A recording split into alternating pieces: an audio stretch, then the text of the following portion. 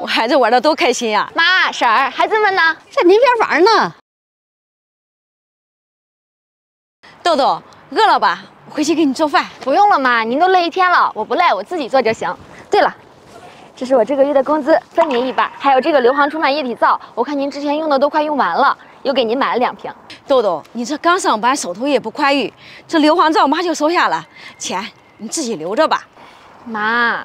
哎呀，大妹子，儿媳妇给你就拿着吧。你带孩子也不容易，请个保姆1个月还得好几千呢。我是孩子的奶奶，是淘淘和豆豆的妈，带孩子是应该的，也是我自愿的，怎么能和保姆相提并论呢？可是大妹子当初娶媳妇的时候花了那么多彩礼，现在我们得多挣点儿。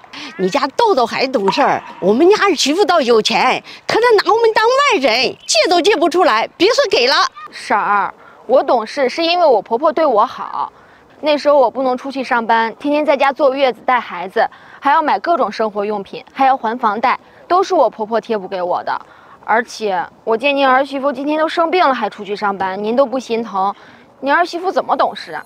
你这孩子这么说话呢？豆豆说的没错，大姐，你说人家儿媳妇没把你当自家人，你把人家儿媳妇当自家人了吗？